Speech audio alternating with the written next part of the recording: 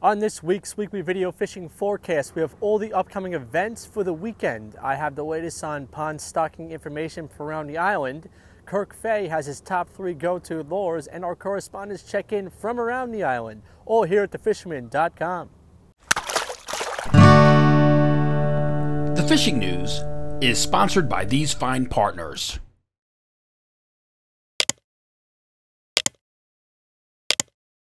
Today is Thursday, March 24th, and this is the Fisherman Magazine's weekly video fishing forecast. Let's start off with the upcoming events. Freeport Marine Supply is having their 83rd anniversary sales starting this Saturday, March 26th, and the sale continues through April 10th.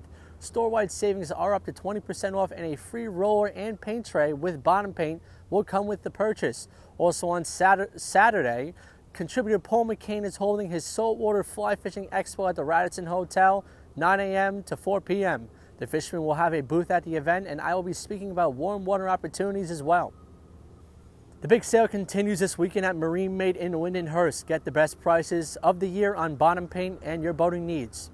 Then on Sunday, there's a fisherman's flea market in Babylon Village at the Hibernian Hall. Bring the kids and check out the Sport Fishing Simulator. The show is from 10 a.m. to 4 p.m.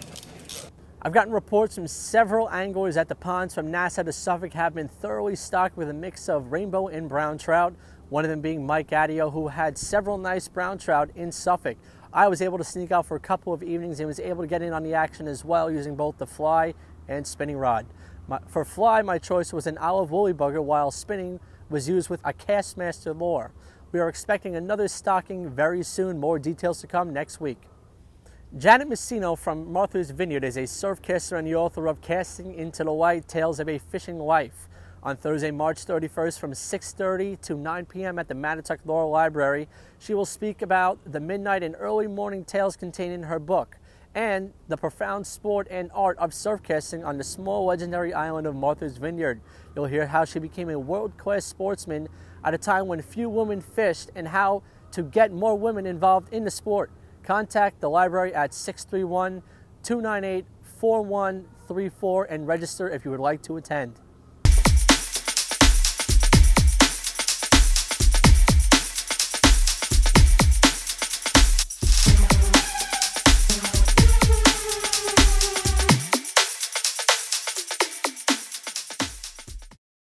With the spring right around the corner, we continue to check in with local anglers and their top recommended lures. This week we check in with Kirk from Blue Point. Kirk. All right, if I only had 3 lures fishing my home waters of the Great South Bay, I'm going to show them right now what they are.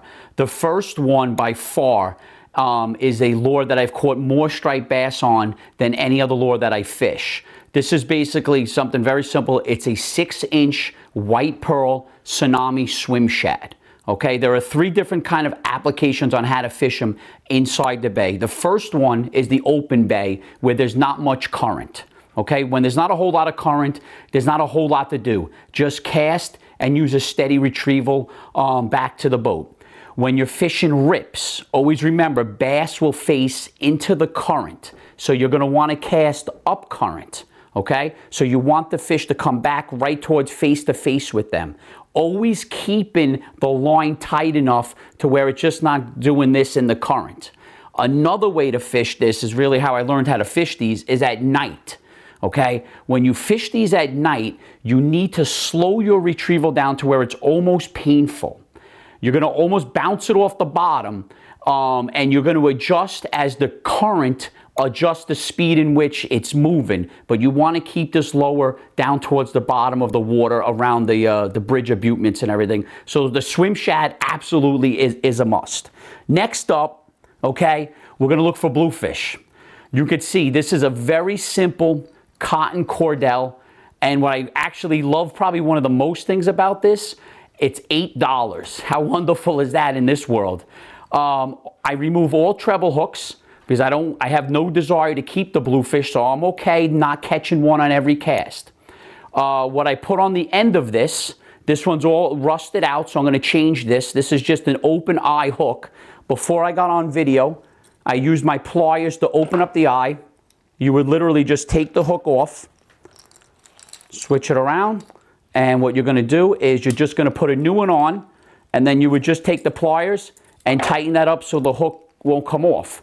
You're going to want to make sure you have a few of these in your tackle box because, believe it or not, they can be ripped off by the bluefish. We're not talking in the springtime about snappers.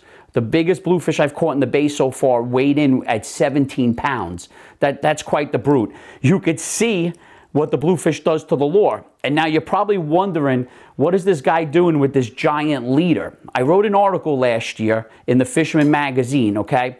This is about anywhere between 150 and 200 pounds. You're not going to be able to see it, but there are all nicks along this. If you're using 40-pound test, you're going to lose it. This has lasted me. This is going on year number 3. I just crimp it to this. One of the most wonderful things about this is, unless I'm going to take a photo of a bluefish, I don't want it in my boat. So that means I want to use my de-hooker. You could wrap your hand because it's so thick, the line, and just use the de-hooker to take it off. If you attempt this with braid, I don't have to tell you what's going to happen. And even worse, if you attempt this with wire leader, you're in for a world of hurt. So take a look at this thing, and when I'm done with the season, all I do is clip it off, and then I just hang it in my closet like this for the next season. So that's just a cotton cordell, very aerodynamic. It's got a little rattle to it, and you're going to have a blast watching those big babe bluefish blow it up. Okay, now we had stripers, we have bluefish. There's one more other fish that is highly targeted besides fluke. We won't talk about that today. Are weak fish. They've made a tremendous comeback. I was never on the island back in the glory days when weak fish were 10 plus pounds. But the good news is, from New Jersey up to Rhode Island, we've seen a huge amount of weak fish return to our waters. This little guy is probably my favorite thing to use. This is a Ron Z, all right? It's the smallest one they make. I do believe it's a 1/4 ounce. It catches a lot of fish, but there's one little issue with it. We're fishing in waters that have blowfish. We're fishing in waters that have snappers, okay? They're gonna put a hurting on this, and after a while, it does get expensive. I know a lot of people with gulp and everything, it's the same thing. I think gulp works great, but when you got those toothy critters, you're going to lose a lot of these. So I'm going to show you one more. I know we were only supposed to show 3, but as an alternative to that, when you do have toothy critters around, here's a Z-Man. And what makes Z-Man so special? Check that out. That thing holds up. And believe it or not, you may not believe it, but I've had days where I've caught 30, 40 weak fish and used the same exact lure, the same Z-Man, the entire day. So if you only had 3 lures to fish the Great South Bay, these are the 3 lures you definitely want on your rods. And, any questions, you could always contact me and let me know. And that's that. We have a new addition to our team of correspondents, Alyssa Sussman of Cannonball Sport Fishing Charters out of Massapequa, who is currently down in the Florida Keys, gave us a report. Alyssa. Hey Matt, I'm down here in the Keys and the sailfish bite is amazing. We're on Sea Senorita Charters with Captain Casey. We hooked up on one already. We lost one and it looks like they're trying to go for another one. So I'm gonna get back to it. Nice talking to you. Now let's check in with Captain Timothy O'Rourke from Montauk. Tim. Thanks, Matt. Well, greetings everybody from Montauk. Again, beautiful week. Spring's really coming along. Should be seeing some fish here shortly. Fishing out here in Montauk, mostly it's just freshwater. A bunch of guys, Chris Albronda, he's been catching a lot of freshwater fish. A couple other guys have been doing the same. So that's pretty much the game we've got going on here in town. We're starting to see a lot more ospreys, still some gannets around on the south side. So we should see some bait moving in pretty thick here shortly. Jimmy Krug, he was down in Key West. He was banging out some blackfin tuna.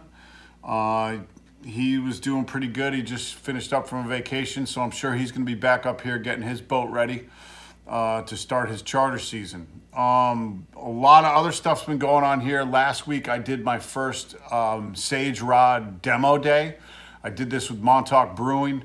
It was Sunday afternoon, and you basically came down, cast some fly rods, get a free beer at the brewery, try out some really nice Sage rods. And I'll be doing that again on Sunday, April 3rd from 2 to 4. And then again the following Sunday, which is, I believe, the April 9th. Exciting news about that is Sage Fly Rods is coming out with a new fly rod. It's called the R8. Hopefully for the April 9th cast demo day, I should have that rod available, hopefully. We'll see. They're going to be released on April 5th. So hopefully I'll have those in play. Again, I'm heading down to Mexico April 16th. I'm going to be down there for 10 days. Should be doing some good reports while I'm down there. And hopefully by then I'll have some striped bass reports. This weekend, Paul McCain's doing his Fly Fishing Expo. That is at the Radisson in Hop Hog. That is on Saturday the 26th. And a final note, Montauk Fire Department and the Montauk Friends of Aaron and everybody else, they're doing their St. Patrick's Day parade this Sunday. So if you're out in the area, say hello, and I'll see you then. All right, thank you, Matt. Let's check in with Mike Dean from Shinnecock. Mike. Thanks, Matt. Hey, everyone. Well, we're really getting into that spring season. They're not here quite yet, but there are some holdovers back in the bay. White perch as well, kind of the same as last week, but with warming waters, a few more of those holdovers have kind of shown up. So ospreys are here. Haven't seen, same as last week. I haven't seen any of that, have had a bunker in their talons, but they're around. So it's all coming together. Definitely worth a shot with some soft plastics. I'm going to try this weekend. So hopefully, fingers crossed, something happens. If not, soon enough, we'll be into them. All right, have fun this weekend. Hopefully catch them up, and I'll talk to you next week. Back to you, Matt. From Northport, we have Mark McGowan from Cow Harbor Bait and Tackle.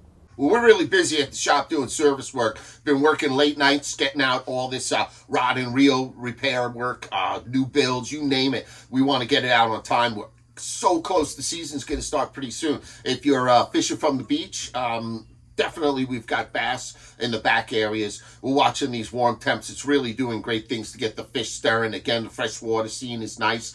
We've got trout, sunnies, the smallmouth bass have really been very active. So there's a lot to do if you're a fisherman. Get out there, practice your cast. Remember, check your guides, check your reels. This is that time to get the service. Bring it in before you're all backed up. We stay like pretty late. We work really hard. There's a lot of stuff that comes into our shop because I guess of our quality of work, of course. It's a family business. You always get money back in customer loyalty points. And remember, this is, we're coming up on that $500 free raffle for that customer. I'm going to bill $500 worth. That's a lot of money. And it's for free just for spending your money that you might have spent somewhere else. You spend it here, you get hooked up. We really, really appreciate everything everyone does for our family business. Until next week, I bid you peace and tight lines. With our fly and freshwater report, we have Paul McCain from River Bay Outfitters. Hello, Matt. Well, beautiful weather. And where am I? I'm trapped behind my computer because I've been working so hard with Kenny and I have been working so hard for this Fly Fishing Expo that's coming up this Saturday at the Radisson in Hop Hog, 9 to 4. It's going to be a terrific show, but it just takes up a tremendous amount of time because I had to get all the best fly tires and all the best people in the industry from Long Island area there. It's going to be a terrific show. Now, as far as the fishing goes, the Florida Riders had a banner day on Monday. It was a super nice day. Fish were caught left and right. They all had a terrific time. I'm getting photographs from everybody that was there, sending me pictures with with the fish. It's really has been really good. Right now, it's getting very. Everybody should realize everything's been stocked. It's still, you can go other places. You don't have to go just to Connecticut. All the ponds have been stocked already, and also the streams. And the Carmen's going to be opening up in a little over a week. It's going to be a terrific time. As far as the saltwater goes, not only am I hearing of stripers in the western part, I'm seeing photographs. People will be coming in. Catching stripers in Jamaica Bay. My guess, Little Neck is going to start showing up any day now, if not already. As far as I'm planning on after the show, when I can get away, I plan on hitting the local bays right by my house because this warm weather is going to start bringing them back in. And I'm so excited about it. I'm so excited about the show because all the good fly tires are going to have terrific flies. Ella and Mike's going to be there. Rise Rods is going to be there. You got to come. It is the place to be. It's only $10. Plenty of parking, and there'll be casting demonstrations, and you can go out and try some of the nice rods that are out there.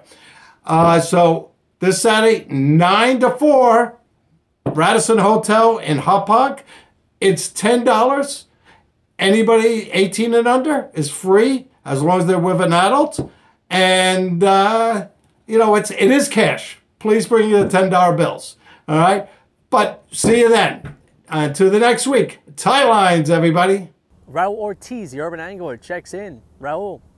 I've been out a few times. It seems like a lot of fish are waking up in the rivers and in some of the back bay areas. But fish are being caught anywhere here around the city. Hudson River, East River, Staten Island, Long Island Sound, pretty much all around. I'm getting good reports. I have my own reports, and we've been doing good too. And pretty much all on lures. No bait has been used, even though I do see some guys doing some reports, and they're catching a lot of fish on blowworms. Anyway, things are going to be turning on any day now here. New York City, as you can see from some of the reports down the coast, fish are making their way out of the rivers and heading up north. Captain Mike Sentry has the latest from Staten Island. Thanks, Tim and Matt. Hope all is well, guys. Well, guys, Mike Sentry here for Anglers of Legend Sportfish. 2022 season is upon us. We're looking at late March right now, and it's pretty much on fire. Raritan Bay. These bass are pretty much everywhere. I'm not going to go into specifics, but if you can't find bass right now, take up golfing. I'm going to give you guys a little tip on what to use out there. If they have a misstock or not, always support your local tackle box, by the way. Zoom, paddle tails, 4-inch, 5-inch, even the 6-inch, they work great. That's unscented. My favorite, though, is the 5-inch. It's called the Jerk Shad, scented by Gulp. Product works amazing. Let it hit down to the bottom and just retrieve it slowly. Do not let it sit at the bottom too long, because you will get snagged and you will lose them. Once the water hits around 40, 55, 54 degrees around that area, I'll switch it up to a little bit bigger. Fish slabs also works very great for the larger fish. So the season is pretty much on fire, guys. I'm not gonna BS you guys. It's a lot of small bass out there. There's overs mixed in and there's slot size mixed in. So definitely keep your gear tip-top shape. I wouldn't go out there no more than probably a 20-pound fluorocarbon leader, and test out your hooks, your knots before you send the baits down. I have my first chart of the season this Saturday. Should be pretty much spectacular. If we don't catch 30, 40 fish, it's gonna be a bad day. So I will be reporting back on that outing from Saturday coming up. So that's about it for me, guys. If you guys are looking for a charter, hit me up on Facebook and Instagram, Anglers of Legend Sportfish. If you guys need help in tackle equipment, any questions whatsoever, feel free to reach out, guys. I'm here to help everybody. So tight lines, and see you guys next week. If you would like to be a part of our weekly video fishing forecast, we are looking for social media savvy anglers for hyperlocal reporting from around the New York Metro and Long Island area. So if you're a captain, tackle shop, or just an avid angler, contact Tim at libayrat@gmail.com. Remember to like our videos, subscribe to our YouTube channel, and tap on the bell to be notified instantly when we post a new video on YouTube. And of course, be a subscriber to the Fisherman Magazine to be part of the Dreamboat Contest and Coastal Kayak Clash. Check out this video's description on YouTube for all the related links and index for specific reports. Please support our correspondents by visiting their websites and social media pages. I will be down at the Fly Fishing Expo on Saturday. Hope to see you all there.